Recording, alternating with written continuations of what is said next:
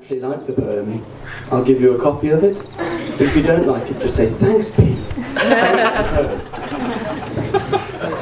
I'd also like to say that, my goodness, did they do well with the Prosecco? I mean, I've been on the water since we sat down and I'm still not quite right.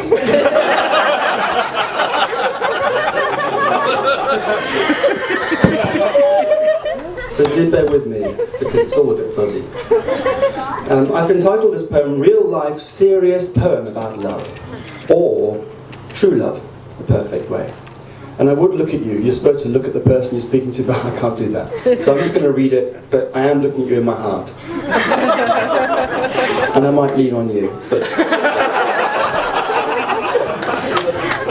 So here we go. It's of interest to note that when you meet, you'll find each other so terribly sweet. That fuzzy feeling, your heart aflutter, your mouth and words, they turn to butter. Over time, those things, they settle. You get some grit, you get some metal. You find out what each other's like. At this point, some say, on your bike. But there's one key thing that you two know. It's not a secret, but you can sow into each other heartfelt care. To some, this activity can be rare. You see, love's not actually that fuzzy feel, the way your words and thoughts congeal. That moment when your heart's a drum, it's beating right up in your thumb. But love is far more deeper still. I'll use these as my guide, that's you two, if you will. I'll suggest here from brother to brother that love is about preferring each other. It's not about what you can get, but what you give shows love, and yet so many people fail to find this gift of heart and gift of mind. So while I'm here, right here and now, I'll give a blessing to endow. Want to take you throughout the years, to guard against unwanted tears, to help you grow and help you love, not just each other, but God above. A blessing to bring you joy and peace, to oil your marriage like premium grease, to show you that with each new day, there is a far superior way. One that breeds a truer love, one that's ordained from God above. Cheers, bro. Oh no, I've not finished. Oh, thank you. There's more. So I'm going to give you the blessing now. So halfway clap. That's it. So here it is now, shout it out. Atheists, please don't cause a rout.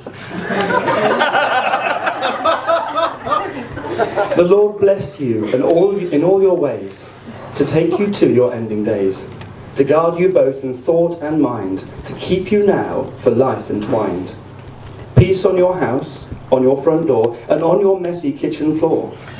Peace in the chamber of your delight, with adult things you do at night. Yes, that's it. You've got it right. Peace in your work and in your rest. Peace at your worst and at your best. So now I'm coming into land, I'll pray you firmly in God's hand. Just so you know, he thinks you're splendid. His love for you is quite unended. So if you think you've missed the slot, remember, he's whitened every blot. Furthermore, to add to that, we'd like you to know just where we're at.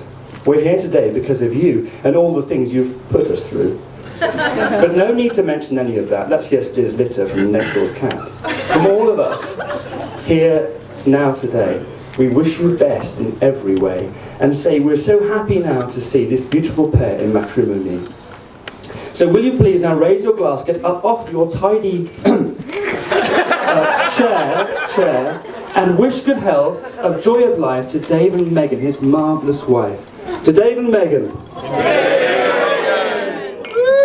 I can now clap. Yeah!